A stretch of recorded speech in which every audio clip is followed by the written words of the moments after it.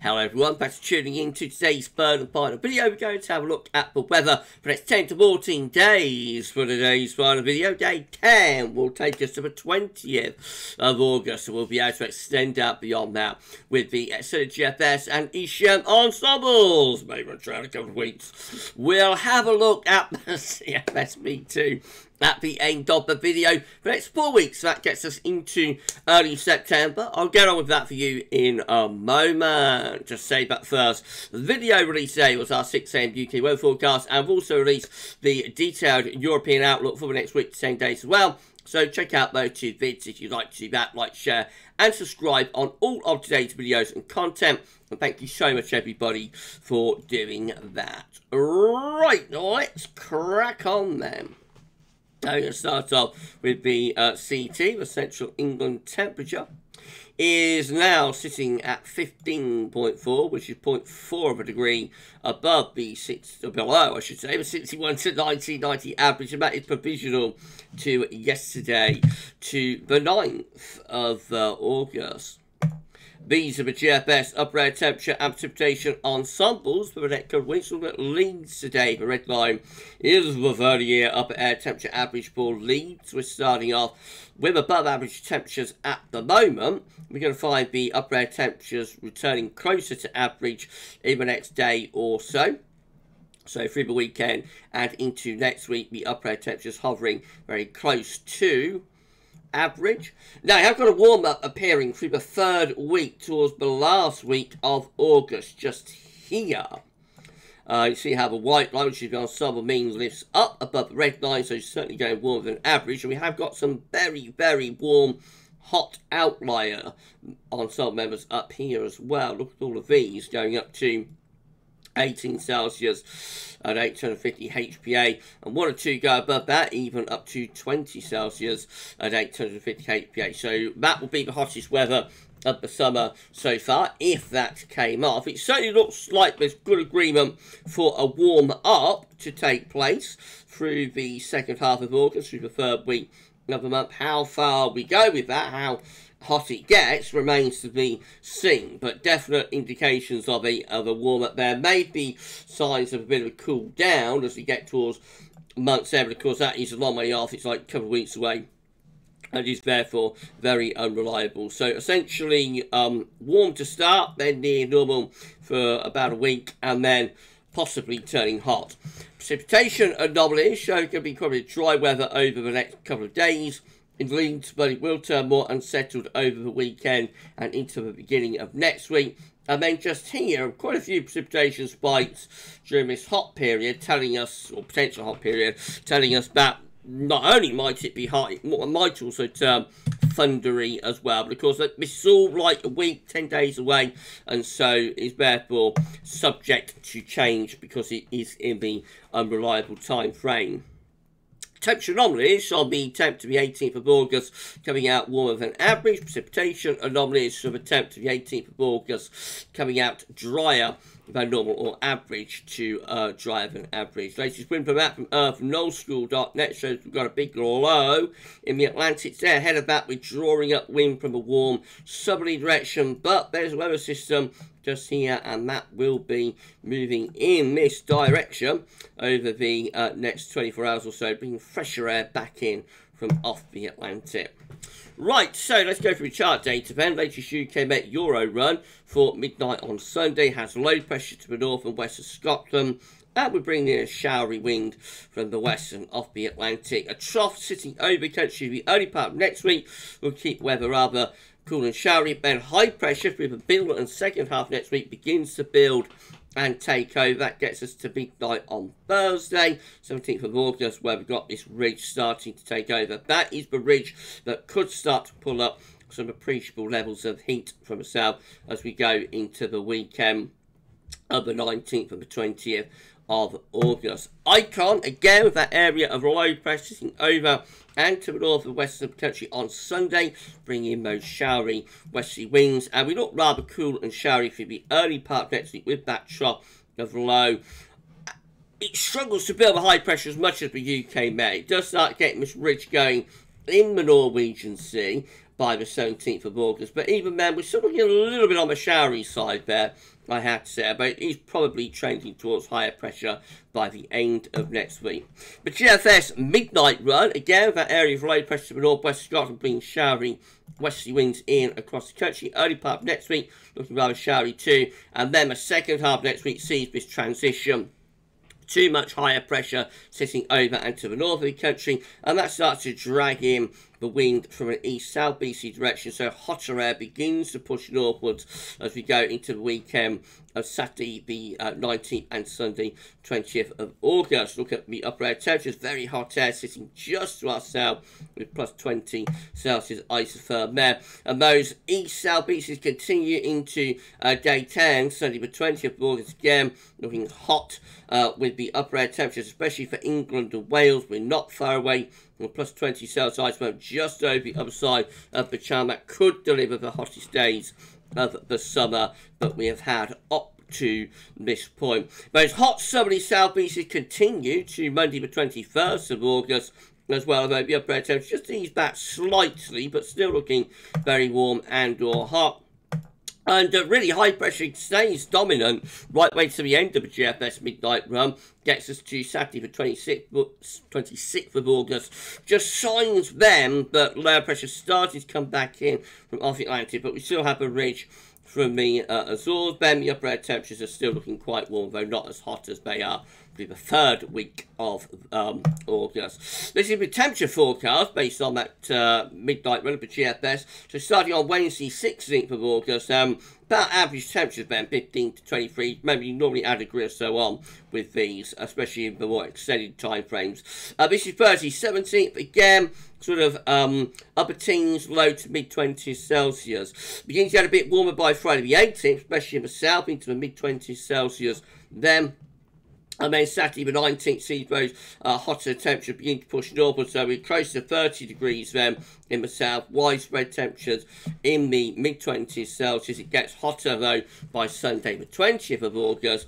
We've got widespread temperatures upper 20s to possibly low 30s there for England and Wales. Hotter still on Monday the 21st of August. Widely up to 30, 31 in the southeast corner. Again, you probably add a degree or two onto that.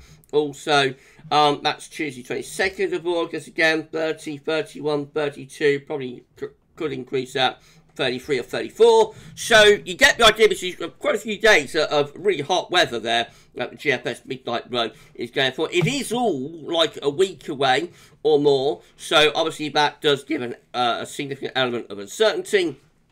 But we may be in for some, let's say, we may be in for a heat wave as we go into the third week of August. But we've got to wait a bit longer, I think, before we can start saying for definite that that's going to come up. GFS 6 then, again looking very similar for Sunday with low pressure to the northwest Scotland, bringing in most showery westerly winds. We keep that trough close to the country the early part of next week before high pressure then starts to take over for the second half of next week. So again, going in the same direction, trending in the same way. Into the weekend of Saturday the 19th and 20th of August, high pressure sitting to our east, dragging in those very warm or hot southerly or southeasterly winds from off the hot continent. Upper air temperatures looking hot there by Sunday the 20th of August, widespread plus 15 Celsius isotherm or more. Upper air temperatures across England and Wales plus 20 Celsius isotherm is just into the northern part of France and not that far away from us at all. Beyond that, well, the high pressure is maintained. Wind goes a little bit more easterly, and so that starts to drag in something a little bit less hot from the east, but even so, very warm with that area of high pressure.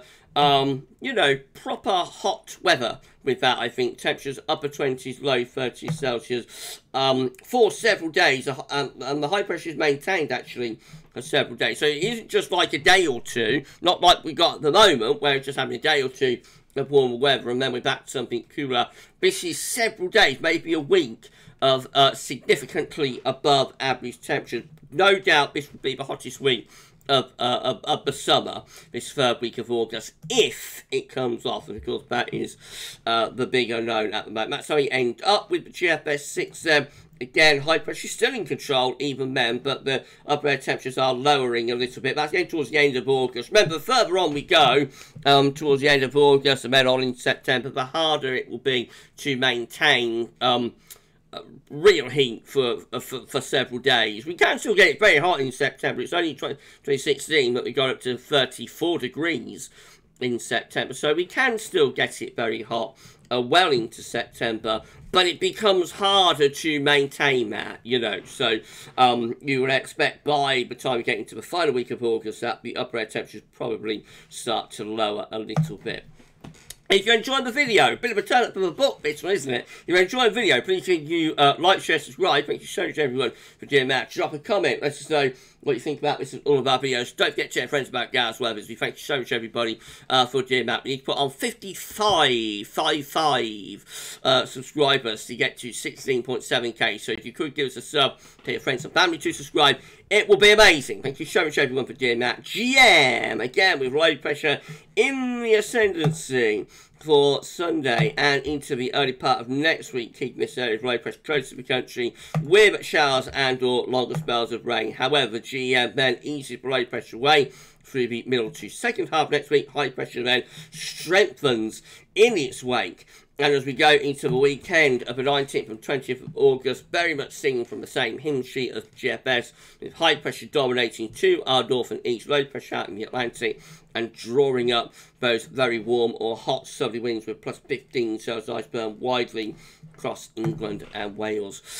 And then the ouch at her, and then the ECMWF once more looking rather showery on Sunday and into the early part of next week, but then the low pressure, the trough lifts out for the second half next week. Heights rise to our north and east, and in comes these very warm and or hot southerly southeasterly winds. Perhaps takes a little bit longer to push heat through with the ECM. That's day 10, when we are, it's a little bit thundery there actually. We have got the hot air through the country though, actually plus 20 Celsius iceberg is knocking on the door of southeast England, but that looks a little bit flimsier with the ridge. It does look as though there might be a thundery push developing from the southwest there at day 10, so that will perhaps break things down a little bit quicker than say the GFS output, which wants to keep that high pressure and hot weather going for several days.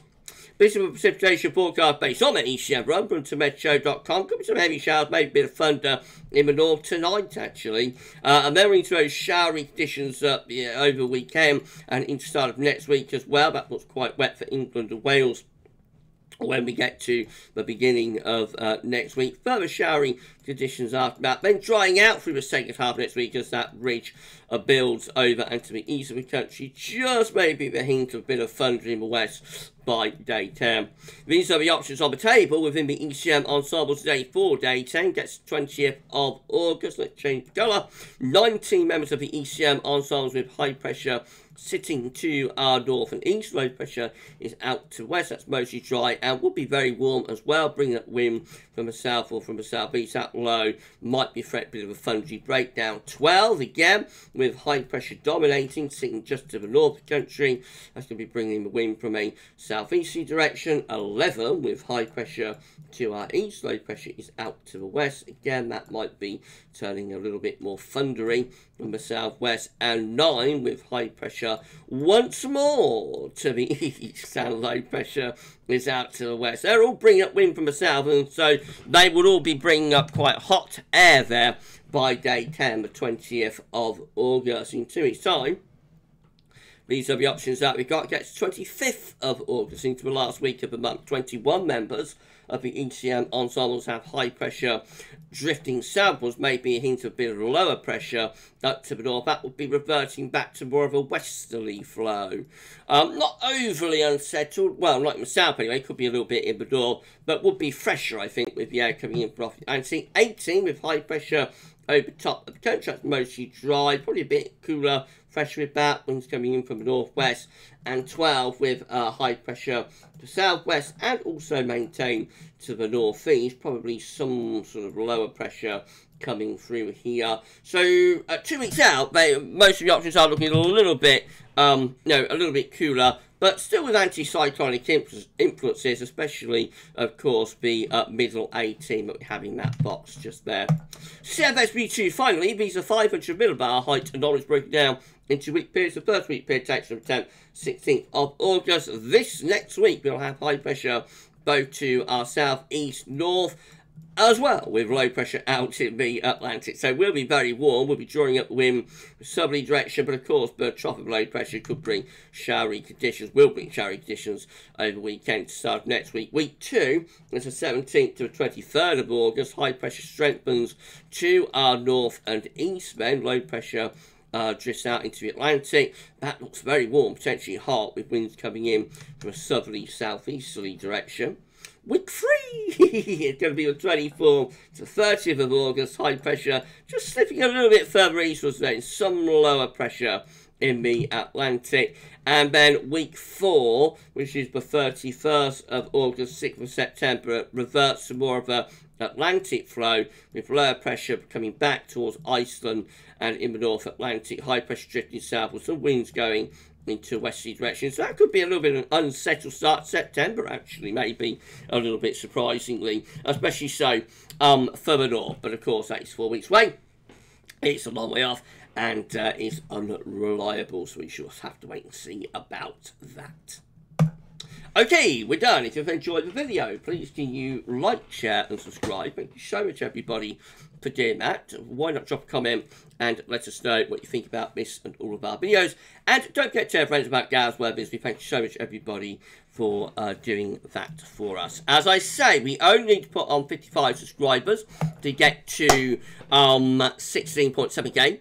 It's our next 100. So please give us a sub, tell your friends and family to subscribe. And thank you so much, everyone, for doing that. Thank you so much. So yeah, a bit of a turn up for the books. This one after the long run of cool wet weather that we have through July to the beginning of this month. It does look as though things are on the change. Today could well be a little bit of a teaser for maybe a more prolonged and intense spell of hotter weather coming up through the 3rd week of August. We will keep you posted on all of the developments about this potential for hotter weather in the 3rd week of August, and just keep checking back to the channel for more. Remembering our summer forecast, we went for a mostly dry and quite warm June. We said July could well be the most unsettled month of the summer, and then wash out potentially for summer to come back in August. So I reckon if we pull off this hotter weather through the 3rd week of August, it will make the GavsWeatherVids summer forecast maybe a 9 out of 10.